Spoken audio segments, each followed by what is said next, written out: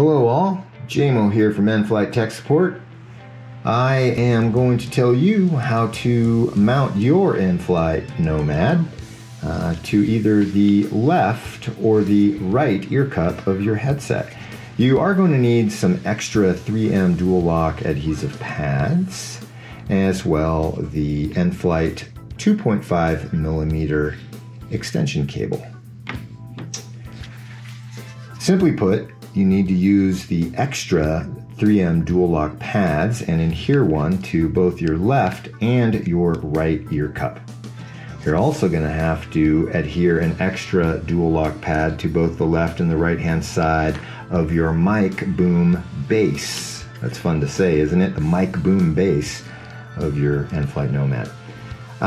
So anyway, getting the microphone onto the right side should be pretty self-explanatory now, because you have two dual locks on each side. So you'll flip the mic and adhere it to the second dual lock pad, and then you have your cable here, of course, which can't reach the port on the left side, so that's where the extension cable comes into play.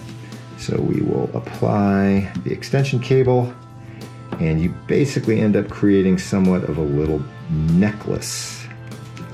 And now you have your NFlight Nomad on the right ear cup.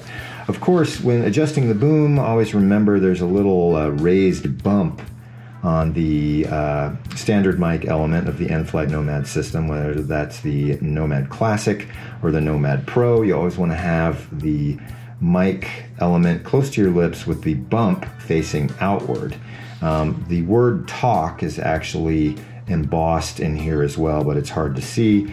The little raised bump is much more tactile. Just make sure that's always facing outwards.